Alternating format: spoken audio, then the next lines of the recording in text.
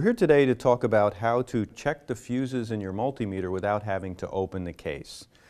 Most multimeters that meet national standards will have fuses on the current input jacks to protect you.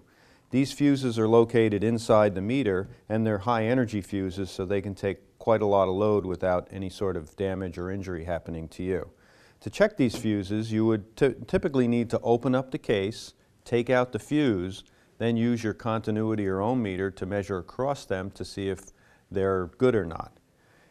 And there's a much easier way to do this without having to open the case. On all multimeters that have a common jack with their amps input jacks, this common is shared by all the input jacks. So if I simply take my multimeter, change it to the ohm function, and then jump from the volt ohm jack into the amp jack, I will be measuring across the fuse and seeing its continuity. In this case, we have an open indication which says the fuse is bad in this multimeter. If we go over to the Fluke 87, what we have here is, again, I will only use one of the test leads.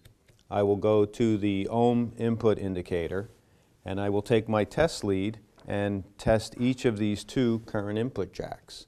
In the milliamp jack, what we have is we have a slow blow fuse, so there you'll typically see about 1,000 ohms on the reading.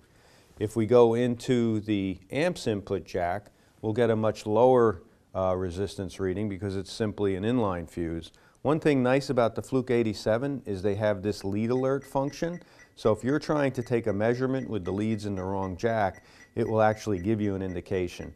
This is also an indication that your fuses are okay. So this is a way that you can test the fuses within your multimeter without having to open the case.